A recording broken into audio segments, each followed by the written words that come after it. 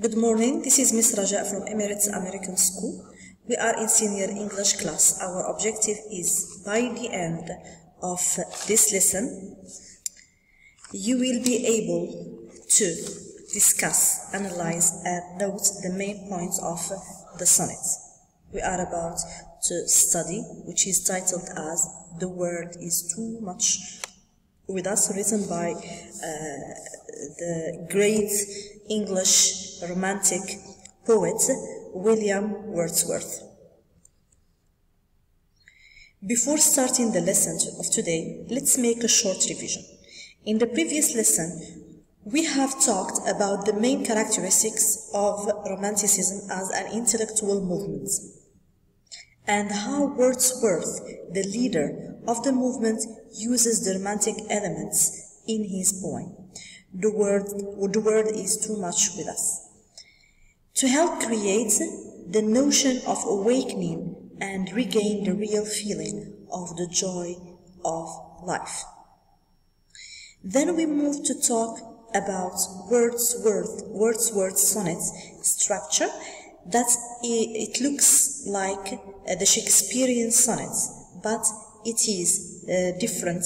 It is different in terms of the topic, since it doesn't talk about romantic love. It talks about the intuition of kindness and compassion.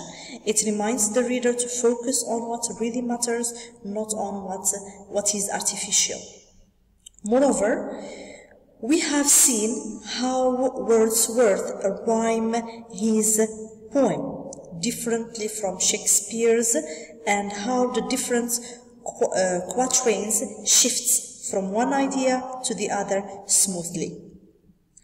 Not like Shakespearean sonnets that usually sets the problem or the question, then describe it, then give a turning point, and in the end or in the couplets it provides us with the solution.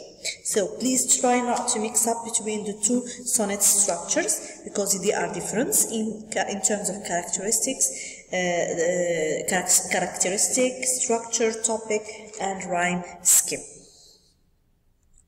So the word is too much with us. Open your books on page 628. It is good to start our lesson by asking this question. How does Wordsworth see the word? Look at the title. The word is too much with us. Think about it a little bit. Think about which word Wordsworth is talking about. Is it the artificial word or the spiritual word? And why does he say it is too much with us? Does he mean the human beings are losing themselves in this new area, the area of the Industrial Revolution? Or he means that the world of materials, of artificial stuff, is too much, whereas the world of nature is not? Let's connect this idea to nowadays and think, what is wrong with our word? So this question will be discussed during the streamline class. Just think about it. What is wrong with our word? Using the notions of Wordsworth, we're going to discuss these points. Now let's look at the poem, note the main points and try to discuss and analyze the meaning of each line. Let's start by the first quatrain. The word is too much with us, late and soon, getting and spending. Oh, look here, getting and spending. This is the mall. He is referring to the mall. He is talking about the mall. Do you know those places where people go to shop and buy things? Getting and spending. We lay waste on our powers. We tend to waste our intuitions, our moral, spiritual side. For him, these are our powers. For him, the human powers lays in our intuitions and in our knowledge and in our compassion. Little we see, little we see in nature. That is ours. I want you to look at the word nature. Look at the word nature. Can you see it? Yes, you're right. It is capitalized. I have a question. Do we capitalize a word in the middle of the sentence? Think about why does he so? You're right. Yes, you're right. He wants to show the importance of nature in human life and how we become less interested in nature, although it bears and protects our powers, our intuition of knowledge, compassion, kindness, and life in general. We have given our hearts away, a sordid boon. It means we are so interested in the more, we are so interested in getting and spending, we are so interested in stuff, we are giving our hearts away, which is a sordid boon, which is an immoral favor.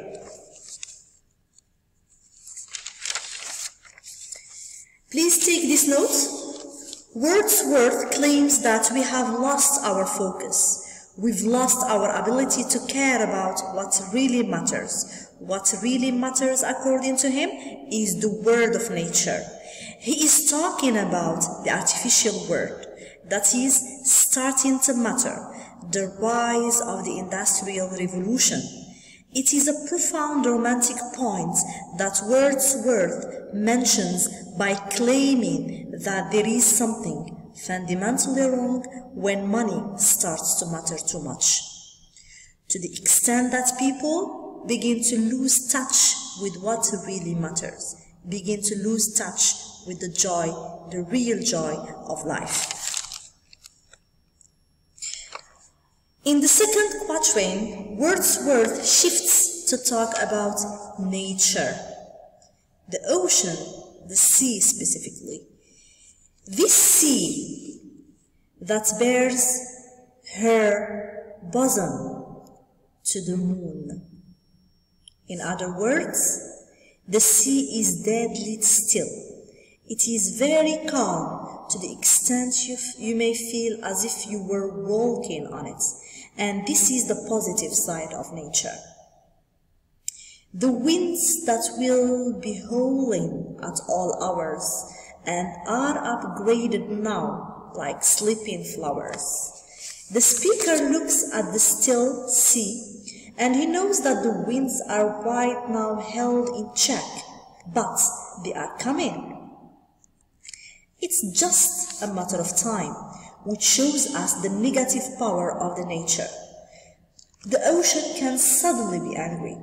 Wordsworth is emphasizing the two forces of nature, both positive and negative, both soft as well as hard. Another important note for the third line in this quatrain that I want you to mark is the use of figurative language. Look at this. Like sleeping hours. Like sleeping flowers. Think about which figurative language element is used here. And what is like sleeping flowers?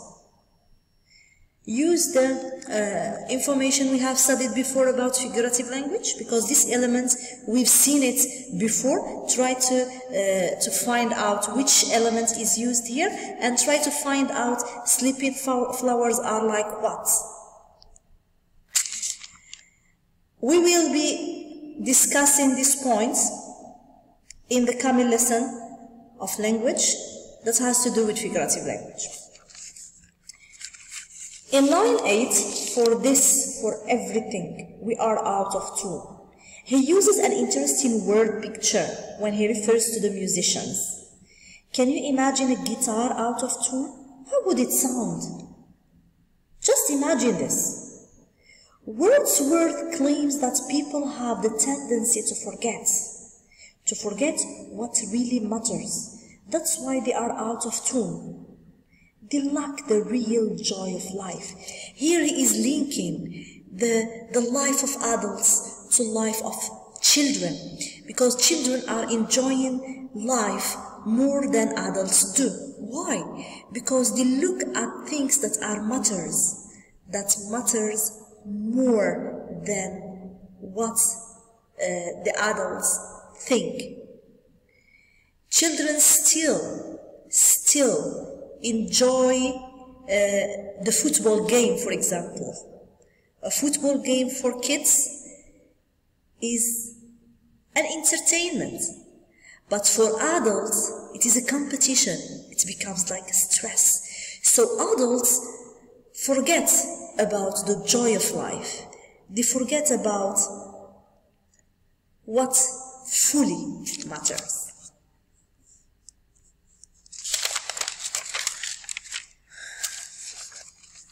The speaker finishes his poem with a religious observation. He states that there is a difference between being religious and having some sense of the spiritual, some sense of the real. Take a look at how he says it. He goes back in time to the Greeks. What is significant about the way the Greeks saw the world? They saw nature fully inhabited. Are you ready for this? Please listen. The Greeks named God's personalities to every one of the elements of nature.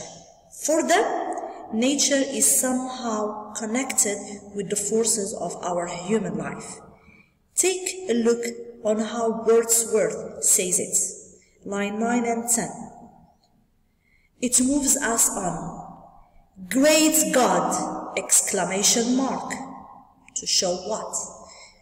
To show high feelings. I'd rather be a pagan. I'd rather be a Greek, skulled in a creed outworn. He says, I want to be a Greek person. In other words, a non-Christian. I wish I had been raised, suckled, a Greek religious school. I had been taught Greek religious beliefs.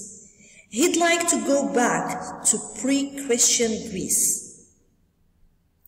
So might I, standing on this pleasant meadow, this pleasant beach, have glimpses that would make less forlorn, have sight of Proteus rising from the sea, our here old Triton blow his wreathed horn. So here he is referring to two gods, a god who could change his appearance and will, and a god with the head and upper body of a man and tail of a fish. In other words, he says, I wish I could go back to a time when all of nature was taught to me from my youth, that nature had life of its own, it had a support of its own.